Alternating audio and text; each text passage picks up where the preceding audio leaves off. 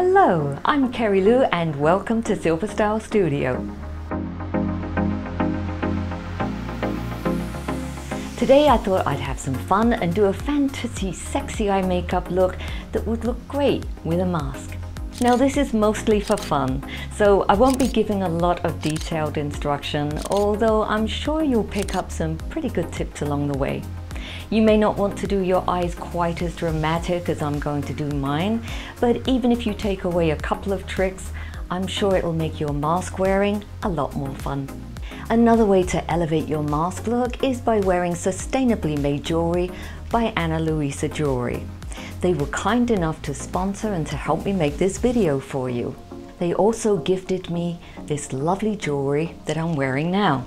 Gifting yourself or someone else Luisa Jewelry is a wonderful way to update your look without breaking the bank.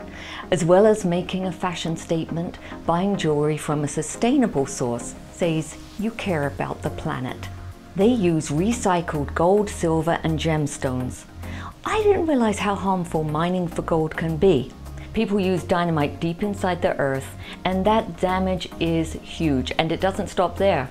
After the gold ore is extracted, it needs to be separated from the rock, the metals and other materials. For that to happen, some people use a solvent, which is usually cyanide, unfortunately.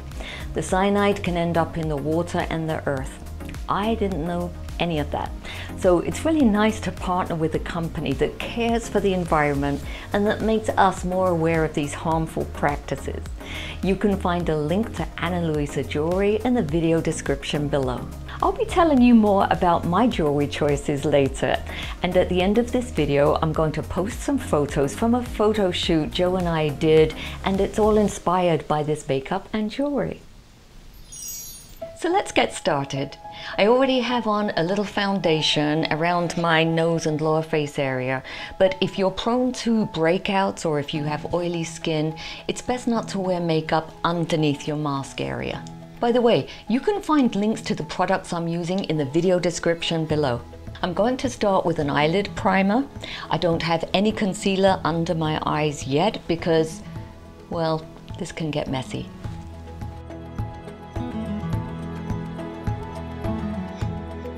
This is an eyeshadow palette by Kevin Aucoin Cosmetics. I picked this up because, well, honestly it looks so pretty, but I rarely wear it. I usually wear more neutral colors, but today I want to shake things up a bit. As older women, we're always told, wear neutrals, wear softer colors, but I think it's fun to wear something unusual once in a while. I'm going to start with this soft mauvish color here. It's called Wisteria. I'm applying it to my crease area first. I'm going to use my trusty old windshield wiper action here. See that? Just like that. Makes it fade nicely. Just make sure you don't drag the shadow downwards though, because that's going to drag your eye down if you do that. So just keep it nice and high into the brow. I'm keeping this area here pale though, because that's where my highlighter is going to go. Next, I'm going to use this color, Onyx. Yes, it's dark, isn't it? We'll start at the outer part of the lash line and then curve it to meet the other color in the crease. Let me show you how. Okay, so I'll just load up my brush and whoa, this is dark. We're going for full-on drama today. So it's at my lower lashes, and then I kind of hook it around and bring it into the color I just applied previously,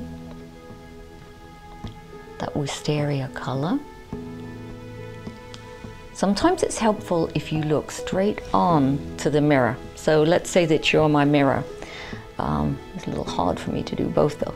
So you can see exactly where you're putting it, because sometimes if you apply eyeshadow and your eye is kind of closed, you don't know how it's going to look when your eye is open. So it's a good idea to stare right ahead at the mirror and just see where everything ends up being. Like that, you see?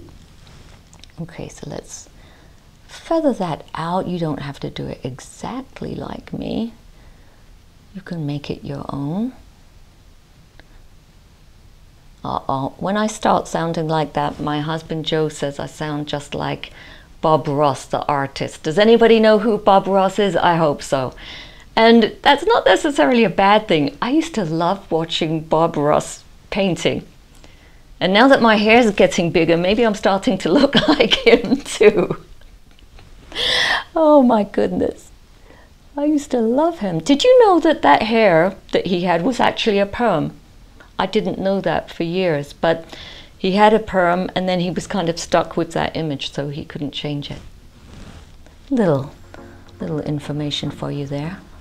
If you find that your eyeshadow is streaking a little bit, or maybe it's looking a bit too dark for you, just take a fluffy brush with some white powder. Actually, it's colorless powder. I shouldn't say it looks white, but it's colorless, so it won't interfere with the colors of your eyeshadow. And just kind of fluff it around the perimeter of what you just did, and it's going to soften the look. Now, I can't wait to show you this liquid eyeshadow that comes with the Kevyn Aucoin palette. I'll show you on my hand first, because that way you'll be able to see the color much better. It's so beautiful. Isn't that nice? At times like this, I wish I had those beautiful big lids, like Cher. I always wanted lovely lids like Cher. Unfortunately, mine look more like Sunny's. Kind of droopy and tired. Oh well, if wishes were fishes, we'd all be casting nets. Isn't that right? Now, this shimmery bluish purpley color here goes right on top. And look at this magic that happens. So even though I have hooded lids, I do have a little bit of lid showing, at least for a little while longer. So I'm going to put it here. So let me show you how to do that. Just a small amount, because it's such a small area. And I'm going to blend it with my brush. I find it gets a little too messy if I try to put it on with the applicator only. And I'm really isolating it into that area because I don't want any shimmer on my hooded areas. Okay, I'm going to add that pretty powder shadow right on top of it, and that's going to keep it there, stop it from traveling.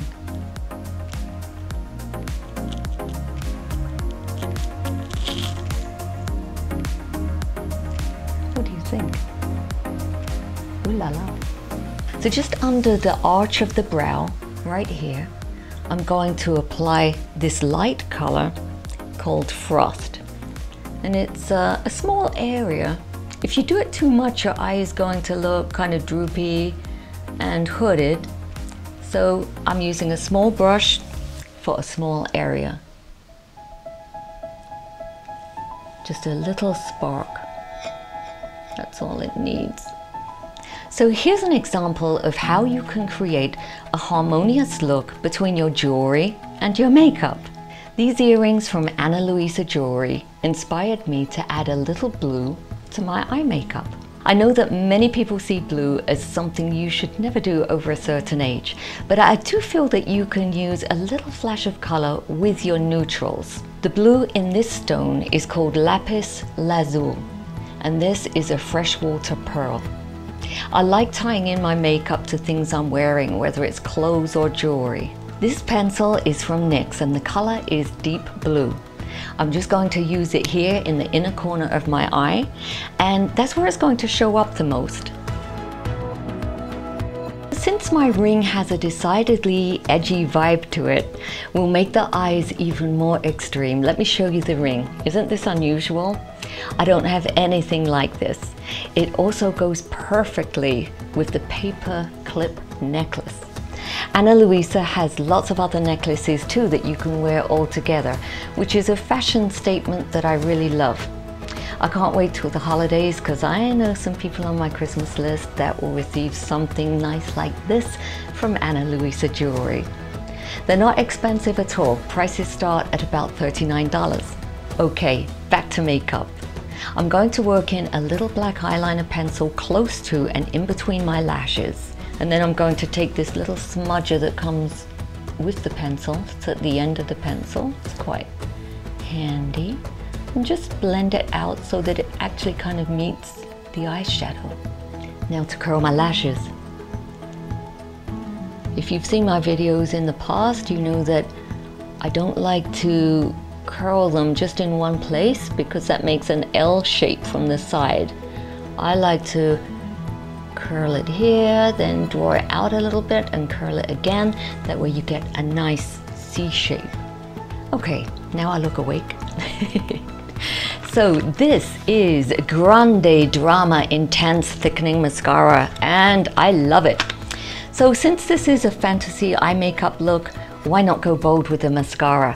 This is definitely thicker than I usually wear, but it's perfect for this look. Look at that, talk about drama. As you can probably see, my eyes are a little bit messy underneath now, but not to worry, we're going to clean them up, moisturizing and shaping all in one go.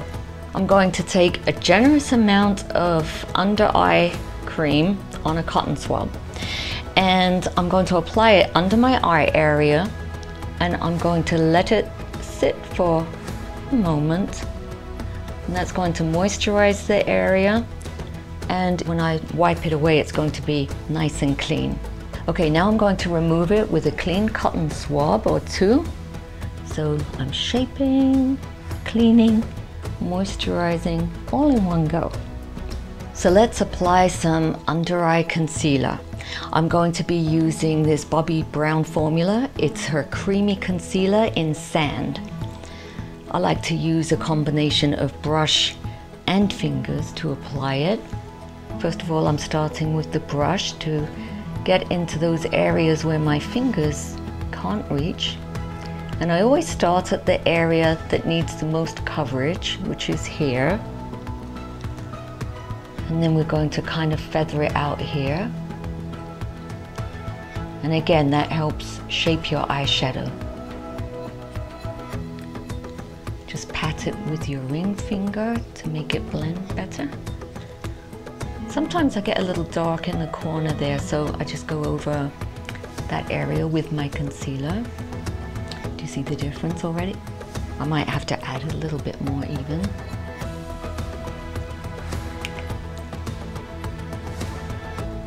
Get the other eye.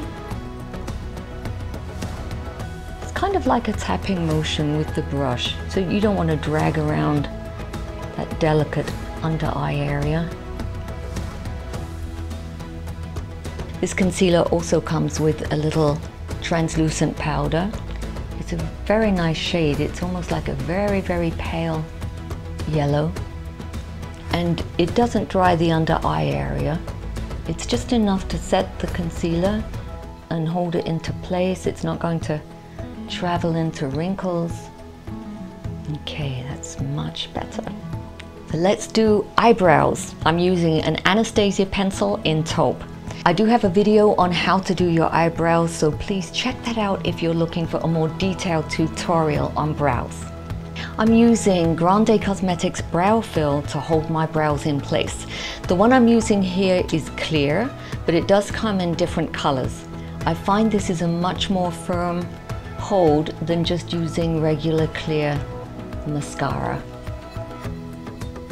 I'm just going to use a little bit of contour around my temples. This helps give me an upswept look around my eyes. It's almost, well, it's kind of touching the eyeshadow, going right through my brow, giving that nice upswept look, contouring my forehead a little bit.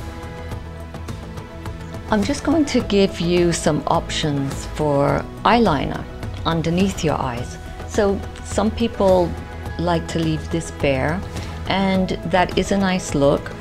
Or you can just use a smidgen of eyeshadow.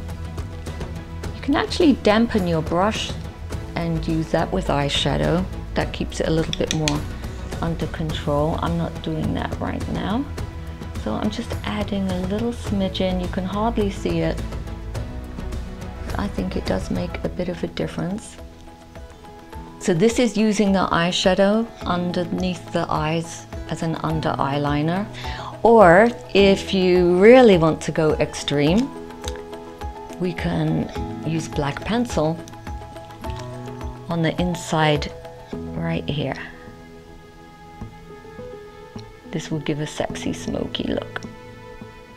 I'm just softening that liner with my brush, and I'm bringing it into any gaps that I have in my lash.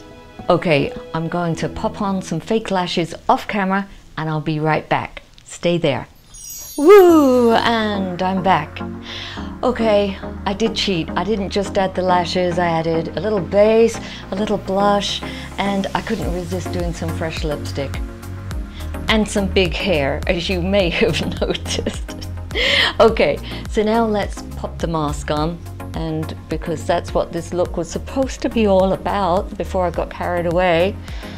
Okay, so this is my sexy lacy mask to go with these dramatic eyes.